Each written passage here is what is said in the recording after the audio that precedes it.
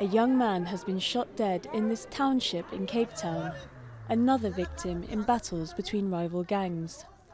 As usual, police rush to the scene, and bystanders are left struggling to cope with the constant stress caused by gang violence. I immediately get up from my bed and get under my bed, because that's how freaked out I am. I think for many of us, we don't know what peace is. We don't know what harmony is. We've grown up with violence all our lives. The township has one of the highest gang-related murder rates in South Africa.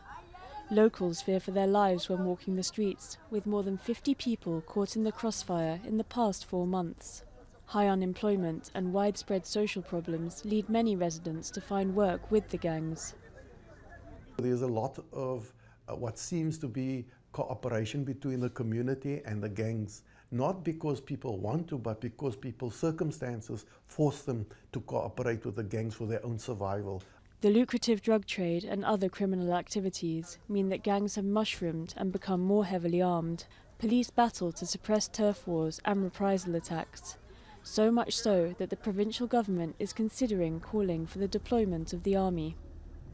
If soldiers are brought in not as soldiers, but in terms of Section 30 of the Defence Act, as force multipliers for the police, that will give us the numbers and the visibility that we require.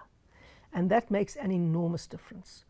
Soldiers were previously deployed to these townships in 2015, but 2 years later, gang membership in the area has soared, and some believe that the only long-term solution would be major social and economic change.